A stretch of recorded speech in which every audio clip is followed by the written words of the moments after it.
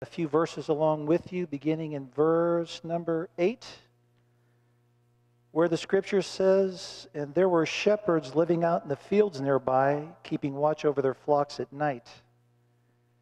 An angel of the Lord appeared to them, and the glory of the Lord shone around them, and they were terrified. But the angel said to them, 'Do not be afraid. I bring you good news of great joy that will be for all the people. Today, in the town of David, a Savior has been born to you. He is Christ the Lord. And this will be a sign to you. You will find a baby wrapped in cloths and lying in a manger.' Suddenly a great company of the heavenly host appeared with the angel, praising God and saying, 'Glory to God in the highest, and on earth peace to men on whom his favor rests.'" Let's take a moment and pray. Father, it's so good to be in your house today to worship you on such a special occasion. I thank you for every soul that's here. I thank you, Lord, for the songs we've sung that have been sung. They have blessed my soul. Thank you for the beautiful children who have ministered. Father, I thank you for this scripture.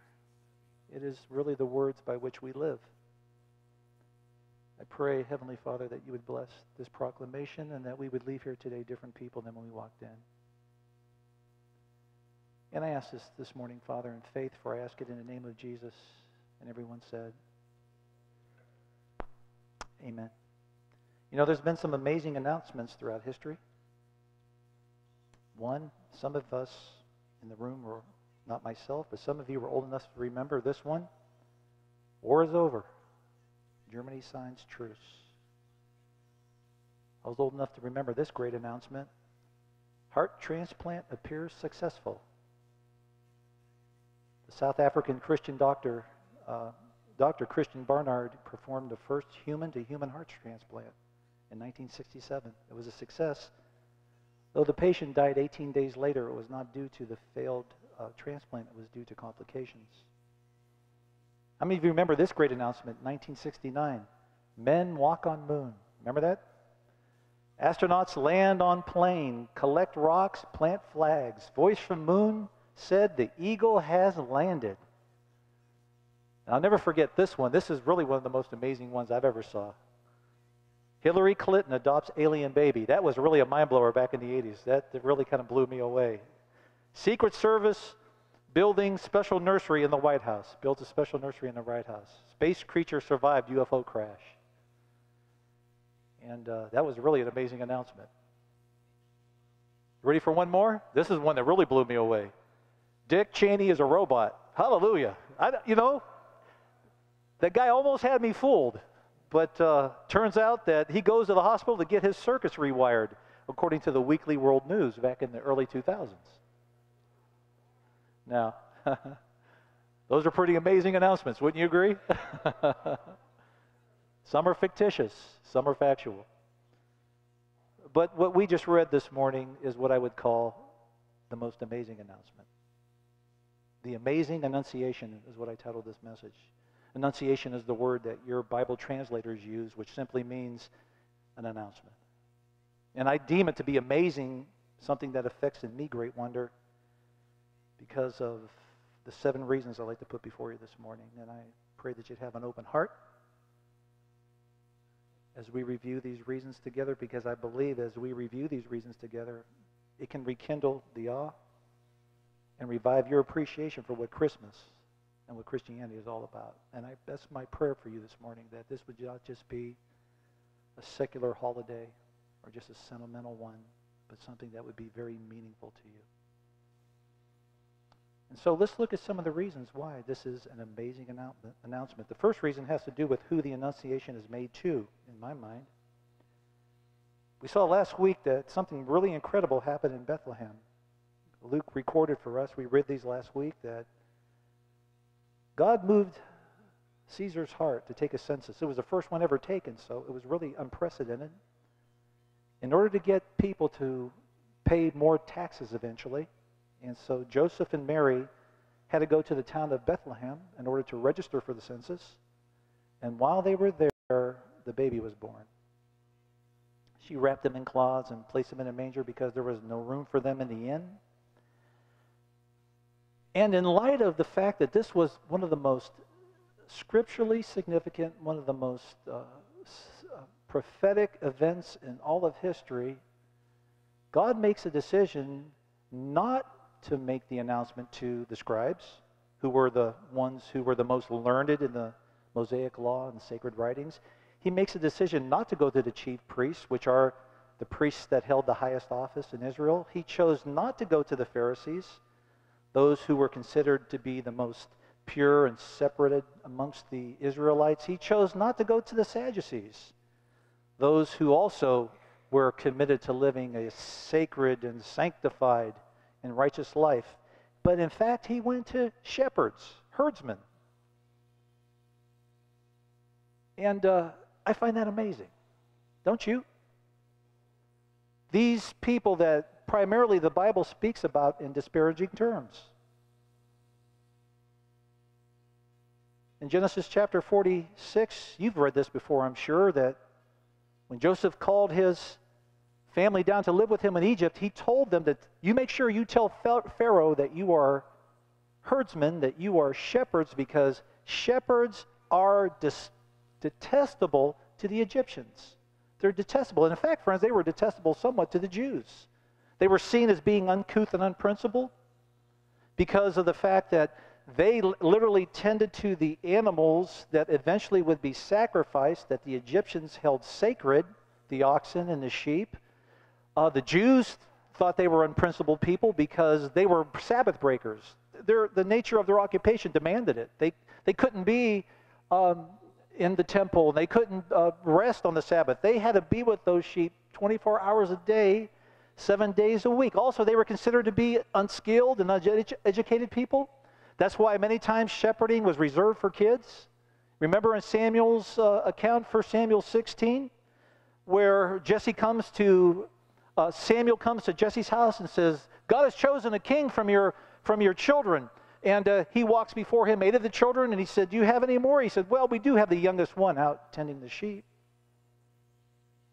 And they were seen as outcasts. They were seen as outlaws.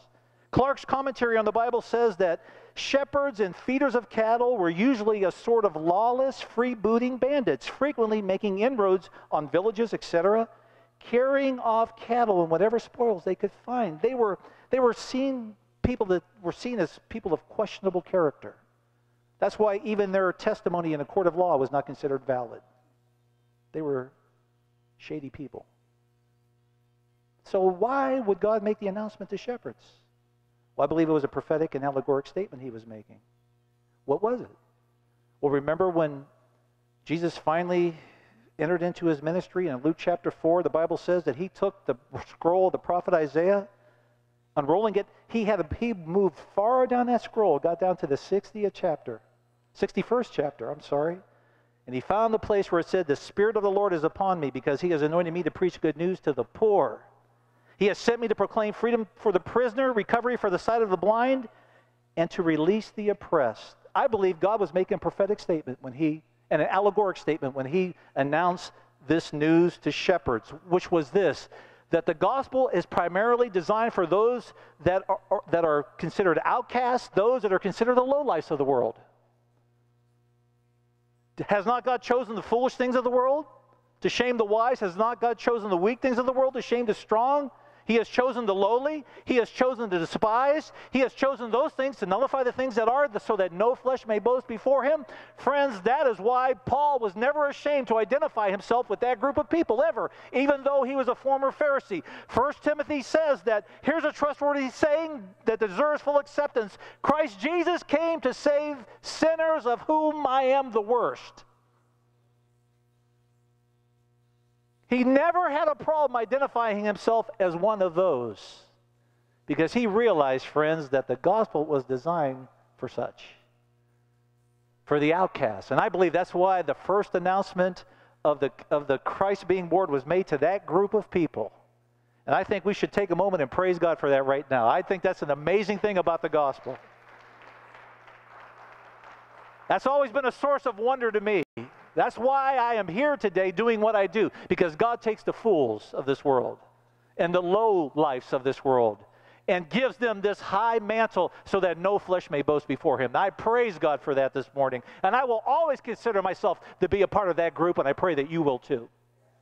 Praise the Lord. Hallelujah. Now, the second reason I think this is an amazing annunciation is because where it was made. It says it was out in a field. A field. Not this kind of field, folks. Ohio State University field with 110,000 people and a marching band. The announcement wasn't made there. It was made in this kind of field. What's up with that? Now, if I was Jesus' PR man, I wouldn't have made the announcement there. Would you? I would have maybe gone to the temple on a holy day when millions of Jews were infiltrating Jerusalem for some sacred occasion, and I would have probably stood on top of that wall there and proclaimed, "The king is here." But that's not how God did it. He didn't choose to do it, say, in the Roman Forum, where all of the business of Rome would transpire. This was the place where speeches were made. This was the place where trials were held. This was the place where triumphant processions took forth. This was the place where gladiators had fights and so forth. This was the place that was even a place of commerce, a place of government, a place where the citizens of Rome would gather frequently. He could have chose to have the announcement made there, but he didn't. Or maybe Caesar's palace. I'm sorry, the Roman Colosseum, or maybe even Caesar's palace. This is the ruins of Caesar's palace. This is one man's place. That's obviously there was no picture of it taken in his heyday, but this is where we get the idea in Vegas for this. It was quite an extravagant thing. God chose not to make that announcement in any of those places. In fact, he chose to make it here. Now, I ask you why. I find that to be something that astonishes me. Why is that? Again, I believe God was making a prophetic and allegoric statement to the world. What was it? Jesus was essentially saying this: I am the good shepherd. The good shepherd lays down his life for whom? For what? For the sheep. Hallelujah. So you see, Jesus talked about the gospel in these terms in Luke 15. Suppose one of you has 100 sheep and loses one of them. Does he not leave the 99 in the open country, the open field, and go after that lost sheep until he finds it? And when he finds it, he joyfully puts it on his shoulders, and he goes home and he calls his friends and neighbors together and says, "Rejoice with me, I have found my lost sheep." I tell you, in the same way, there is more rejoicing in heaven over one sinner who repents than over 99 righteous persons who need no repentance. And I think God was making a statement to the world. I have come to seek and save that which is lost. Praise the Lord. And that's why he went to a field. Now, the third reason I find astounding too. Where it was made, or when it was made. Scripture says he went to his flocks. He went to shepherds who were keeping watch over their flocks at night. Probably looks something like this. Or actually, there should be a shepherd in the picture. It looks something like that maybe, and that's a Van Gogh if you're an art enthusiast. Why at night? Why not in the daytime? Why not when the sun's out and the crowds are moving about? Why at night? Well, I think the King James Version of verse 8 gives us a little light. It says that the shepherds were abiding in the fields, keeping their watch over their flock by night, which means they lived there. They lived in the fields. Clark's commentary on the Bible reminds us that they dwelt in the fields, where they had their sheep penned up. And they undoubtedly had tents and booths in which they lived. This is how these guys lived. And keeping their watch by night meant they would take 3-hour intervals, turns, watching over the sheep. Why was that? Because the sheep were prey to wolves and foxes and bandits and so forth that were infesting that particular land. Again, okay, why at night? I believe it's a prophetic, allegoric statement. What is it? I am the good shepherd. The good shepherd lays down his life for the sheep. You know, when those sheep were penned up in the middle of the field, they would sometimes, if they got far from maybe an established pen, and the sheep would have to graze a little further out, and the shepherds would have to take them a little further than normal. Sometimes they'd have to make a makeshift pen. They'd have to find rocks. They'd have to find branches, anything they could find. And they would pen up those sheep. And when Jesus said the shepherd lays down his life for the sheep, that's what these men literally did. They would lay at the gate of the pen. They would be the door. See, that's where Jesus was getting these ideas from, this kind of terminology, when he would say, I tell you the truth, I am the gate for the sheep. Whoever came before me were thieves and robbers, but the sheep did not listen to them. I am the gate. Whoever enters through me will be saved. He will come in and go out and find pastures. The thief comes only to steal, kill, and destroy, but I have come that they may have life and have it to the full. I believe Jesus was speaking about the fact that this is the kind of shepherd he would be. Again, I believe it was an allegoric statement. My sheep listen to, and I think it speaks of the security we have in Christ. I don't have this scripture, but John 10 tells us, verse 27, my sheep listen to my voice. I know them. They follow me. Verse 28, I give them eternal life, and they shall never perish. No one will snatch them out of my hand. Why? Because I am the gate to the sheep. I am the gate to the sheepfold. If anyone's going to get to them, they're going to have to go through me, and that's impossible, isn't it? No one can take them out of my hand, for I and the Father are one, and no one can take them out of my Father's hand. Praise God. I believe it also was saying this, folks. It was a prophetic statement. The people walking in darkness had seen a great light. Here's where these shepherds, out at night, watching their sheep. And prophetically, Isaiah says, the people walking in darkness saw a great light. What was the great light? Same chapter, a few verses down. To us a child is born. To us a son is given. And the government will be on his shoulders, and he will be called Wonderful Counselor, Mighty God, Everlasting Father, Prince of Peace. That's the light. That's what Jesus meant by, I am the light of the world. Whoever follows me will never walk in darkness. Hallelujah. J.C. Rell has a wonderful thought on this. He says, you know, why did he come at night? It was a time perfectly suited for the introduction of the gospel. The whole civilized world was at length governed by one master, Caesar. The princes and priests of the non-Jewish world had been weighed in the balances and found lacking. Egypt, Assyria, Babylon, Persia, Greece, Rome had all successfully proven that the world through its wisdom did not know God, 1 Corinthians 1:21. Even with all their mighty conquerors, poets, historians, architects, philosophers, the kingdoms of the world were full of dark idolatry. It was indeed a dark time and a due time for God to interpose from heaven and send down an almighty Savior. It was due time. It was nighttime. It was the right time for Christ to be born. Praise the Lord. Hallelujah. Woo, I like that, friend. Well, what's the fourth reason? I'm amazed regarding who the Annunciation is made by. An angel of the Lord. An angel of the Lord. Clark's commentary points out the fact that he probably stood over them. It's likely that the angel appeared to them in the air. Can you imagine an angel like just out there in the air, standing over you? And from him, the rays of the glory of the Lord shone around about them as the rays of light are projected from the sun, and the glory of the Lord shone around them. The kabod, the visible splendor of God. Whew, hallelujah.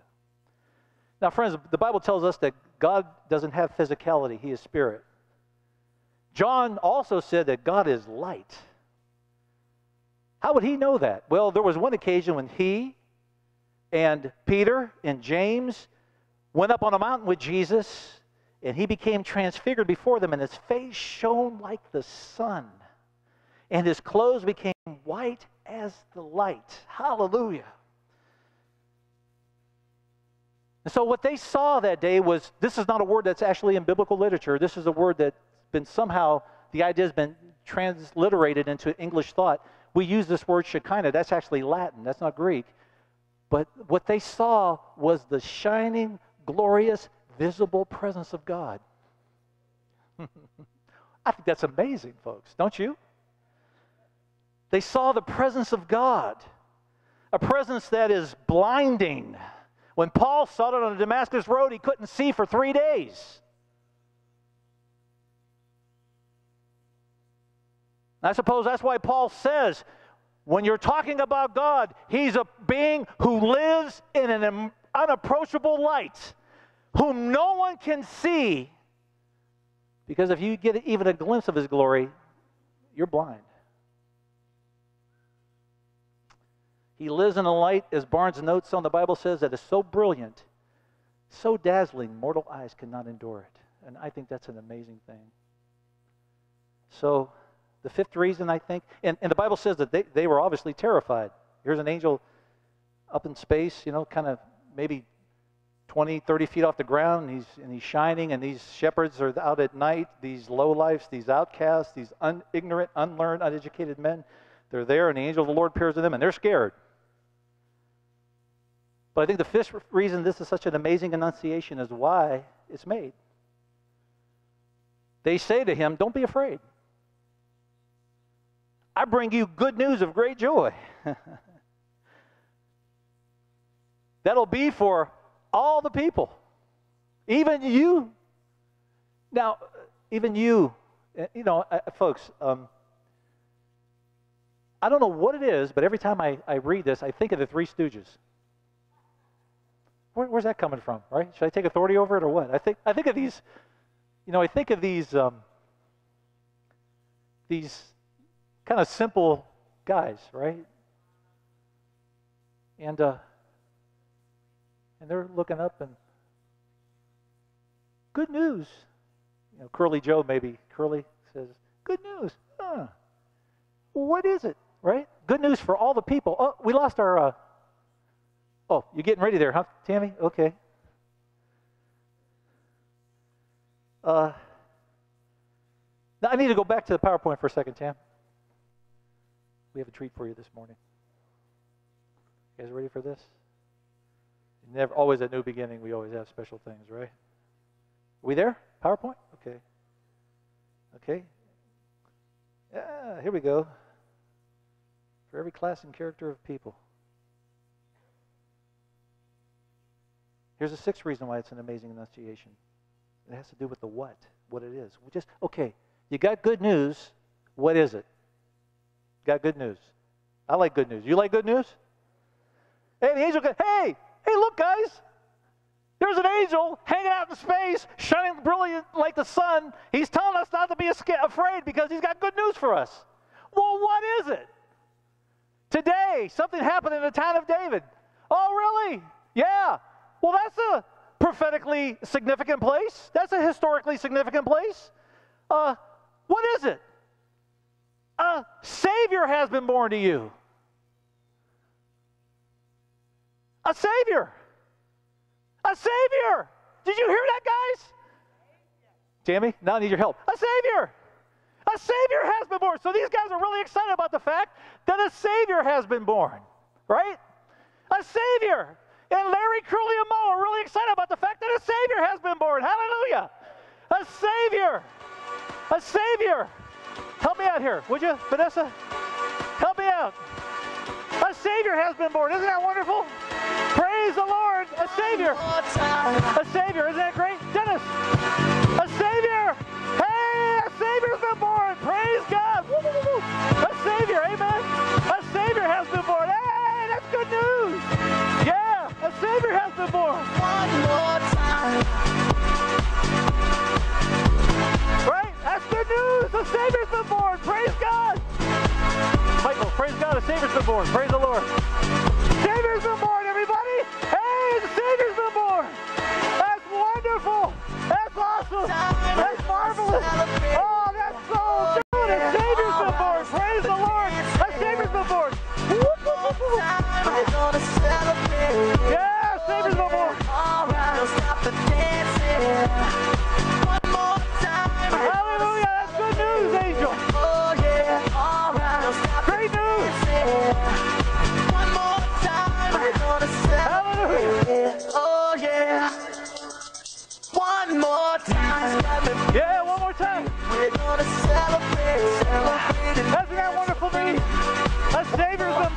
That's awesome. That's tremendous.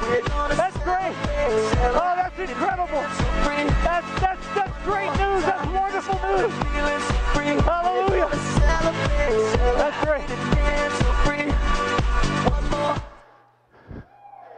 Hallelujah. Savior's been born. Isn't that great? But,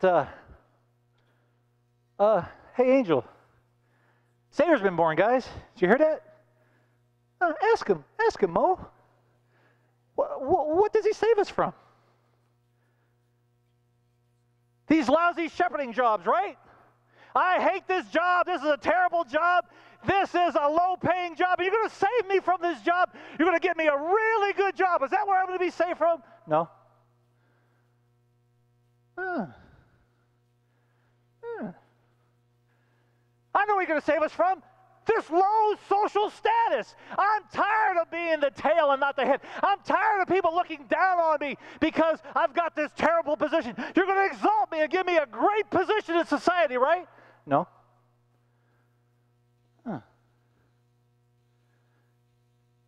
My poverty. Hey, there's somebody who's come to save me from my poverty. Hallelujah. Oh, this is great. I'm going to be driving a Cadillac soon. Right, Angel? Nope.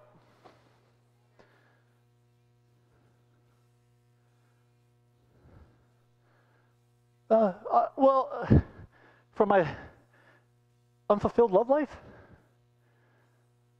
I mean, it's hard to get a date when you're a shepherd. You know what I'm saying? You smell like goats. And I'm gonna be a ladies' man now, right? I'm gonna have a great love life. That's what you came to save us from, right? That's what he came to save us from, right? No.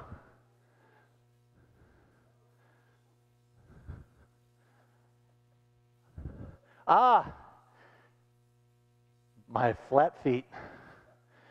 You know, walking around all the time, chasing these little sheep down. Oh, I can't find arches in this era. You know, we're just before the arch was invented, and I'll tell you, my feet hurt all the time. At least he's going to do that for me, isn't he? Nope. What gives?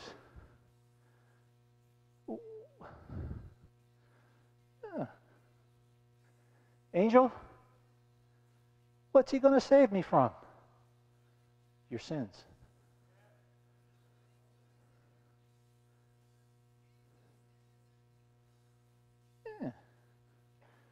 What do I need to say for my sins for? Yep. Well, see, the wages of sin is death. What do you mean by that? Well, thanatos. When your soul leaves your body, the implied idea here is your soul is going to go to a future place of misery called hell. And what Jesus came to save you from was from hell. From the miserable state of the wicked dead in hell. A wise guy, eh? Yeah.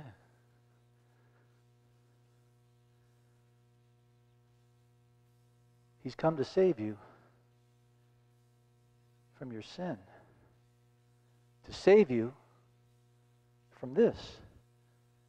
See, there was a beggar who died and a rich man who died. His body was buried, but look where his soul was, in hell. Tormented. And he came to save you from that.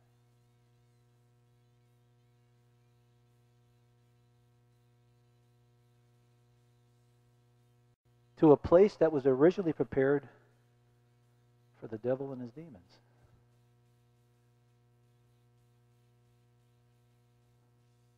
Well, how's he going to do that, Angel? Well, you see, he's got another name. He's the Christ. He's the Christ. What do you mean by that?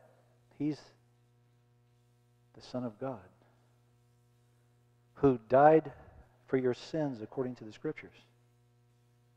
And he's got another title called Lord, which is Jehovah in the Hebrew. It's a proper name of the one true God. Lord, Kyrios, is another name given in the Greek for Messiah. You see, God became a man for a very, very specific purpose. And it was this, Philippians 4, who being in the very nature God, did not consider equality with God something to be grasped. But he made himself nothing for a reason. And he took the very nature of a servant for a reason. And he was made in human likeness for a reason. And he was found in the appearance of a man for a reason, so that he could die on a cross. So that he could humble himself and be obedient to death, even death on the cross. He died for our sins according to the Scripture, and he was raised on the third day according to the Scripture. So, that at the name of Jesus, every knee should bow in heaven, on earth, and under the earth, and every tongue confess that Jesus Christ is Lord. That's how he can save you, because this Jesus is both Christ and Lord. He lived a perfect life. He died a perfect death. And he can bring you into a perfect state, a place called heaven. And if friends, Christianity this is Christianity. Jesus is Lord. That's it. You can boil down Christianity to those three words. Jesus is Lord. And if you'll confess with your mouth that Jesus is Lord, and if you'll believe in your heart that he died for the sins according to the Scripture, that he was raised to life according to the Scripture, that he was raptured to the Father's right hand according to the Scripture, you will be saved. You'll be saved. Whew. Saved. Sozo. From the wrath of God to be executed upon the ungodly at the close of this age. From the eternal doom that is coming at the second coming of Christ. You could be saved from that. You may not get the girl you want. You may not get the job you want. But, oh, friends, there's a place that will be prepared for you that you can't even imagine. You can't even want it. It's beyond wanting in these mortal bodies. We can't even imagine what God has prepared for those who love him. That's what he saves you from.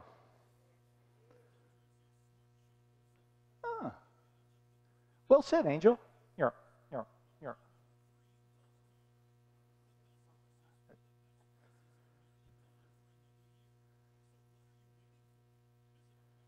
I'm afraid some people in this room are not safe from that. But you can't be. I got tomorrow. You sure? 20 kids went to school a week ago Friday. They didn't have tomorrow, did they?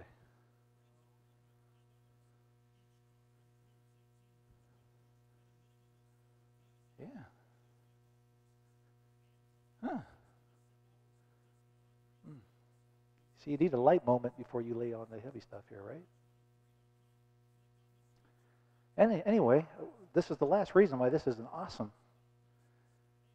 announcement, man. This is amazing.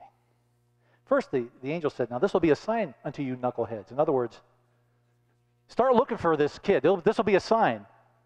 You heard what he said. This will be a sign. Doink, doink, right?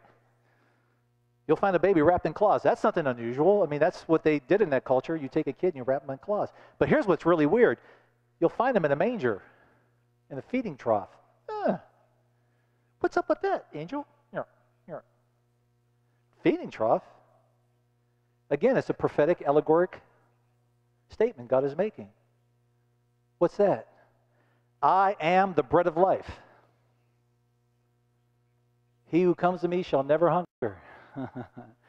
Friends, you may not get what you want of this world's goods, but I tell you one thing you'll get that is better than this world's goods. You'll get the peace of God abiding in your soul. And you can't buy it, you can't drink it, you can't snort it, you can't entertain your way into it. It's something that comes on the heels of your authentic salvation. The peace of God. I tell you what, friends, I don't have a lot of this world's goods, but one thing I do have is God's peace in my life. I have the peace of God because I have peace with God through my Lord Jesus Christ.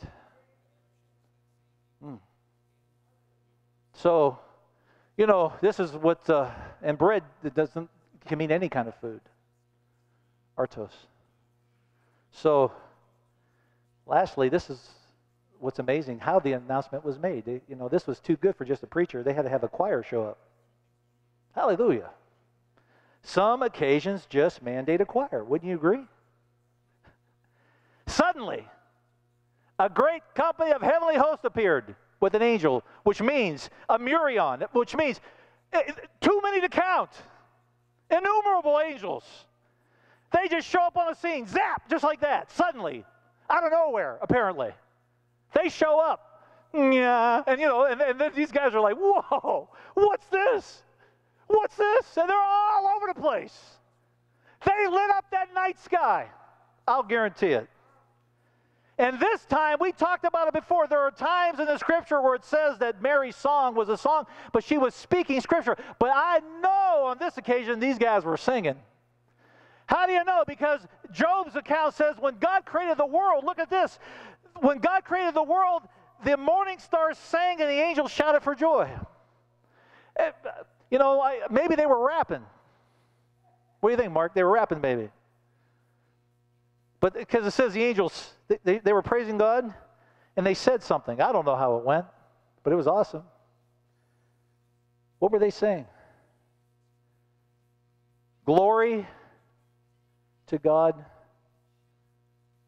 in the highest. You know, friends, the Christmas story is not man's story, it's God's story. It's God's story. Praise be to God, honor be to God in the highest strains, in the highest possible manner. Why is that? Because the Lamb who was slain from the creation of the world has come. Mary had a little lamb who lived before his birth. Self-existent Son of God from heaven, he came to earth. Micah 5:2, but you, Bethlehem Ephrathah, though you are small among the clans of Judah, out of you will come for me one who will be ruler over Israel, whose origins are from of old, from ancient times. Mary had a little lamb, see him in yonder stall, virgin born, Son of God, to save men from the fall. Therefore, Isaiah 7:14 says, the Lord himself will give you a sign, the virgin will be with child. You will give birth to a son and call him Emmanuel. Mary had a little lamb, obedient Son of God. Everywhere the Father led, his feet were sure to trod. I have come from heaven not to do my will, but the will of him who sent me. Mary had a little lamb crucified on a tree, the rejected Son of God. He died to set men free. For you were not redeemed with perishable things such as silver or gold, but you were redeemed with the precious blood of Christ, a lamb without blemish or defect. Mary had a little lamb. Men placed him in the grave, thinking they were done with him. To death he was no slave. The angel said to the woman, Matthew 28:5, do not be afraid, for I know that you are looking for Jesus who was crucified, but he is not here. He has risen. Just as he said, come and see the place where he lay. Mary had a little lamb. Ascended now is he. All work on earth is ended, our advocate to be. For we do not have a great high priest who is unsympathetic to our weaknesses.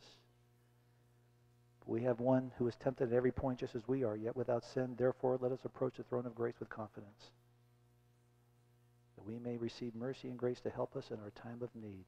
Mary had a little lamb. Mystery to behold. From the land of Calvary, a lion will unfold. Revelation 5:5. Do not weep. See, the Lion of the tribe of Judah, the root of David, has triumphed.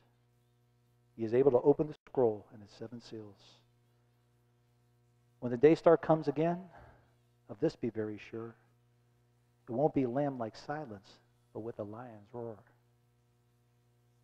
I saw heaven open. Before me there was a white horse whose rider is called Faithful and True. With justice he judges and makes war. His eyes are like blazing fire, and on his head are many crowns. He has a name written on him that no one knows but himself.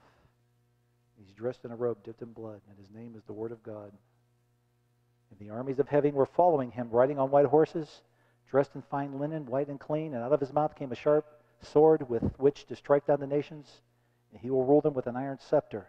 He will tread the winepress of the fury of the wrath of God. This is his second coming. First time he came humbly as a baby. This is the way he's coming the next time. And friends, he's coming. He's coming. The question is, are you ready? Are you ready? You can be. You can be. How? Well, see, he has goodwill towards men. That's why he sent his son. He has goodwill towards men.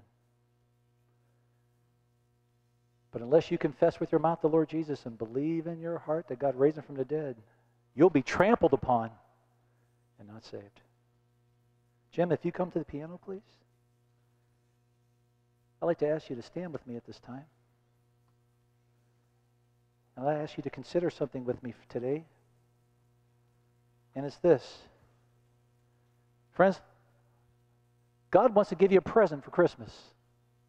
He wants to give you a present. Really? Yeah, God wants to give you a present. Is it an Xbox? No. Is it a new pair of shoes? No. He wants to give you something. What is it? It's called peace.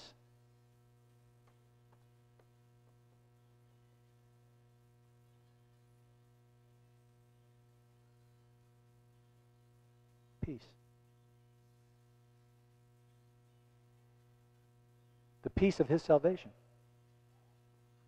Explain it to me. I'd be delighted. See, it's peace with God. Romans 5:1. It's the peace of God. Philippians 4:7. It's peace within yourself. Peace within yourself. As the mind controlled by the Spirit is life and peace. It's peace with others. See, once you find peace with God and peace within yourself, you can live at peace with others. Ephesians 2 talks about it. How do you get this kind of peace?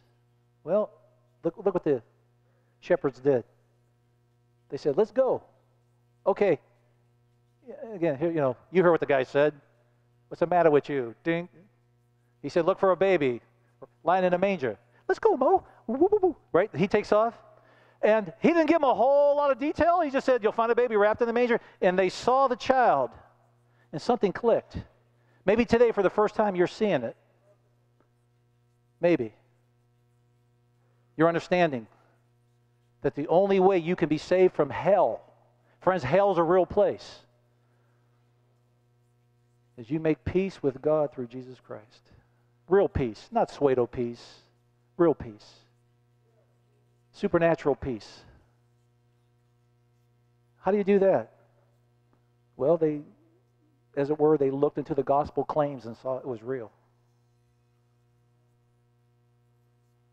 Yeah, it's real. Now, don't be offended. They could have said, a baby in a manger, I'm out of here. What kind of package is salvation coming in a baby in a manger? Friends, don't be afraid at the container today. Don't be offended at me. I'm just a messenger boy. I'm just a FedEx driver. I'm just delivering a package today. Don't look at me like you hate me. I'm just telling you the truth. Jesus saves. God told these guys through an angel. He's telling you today through me. Well, go figure. And he'll save you.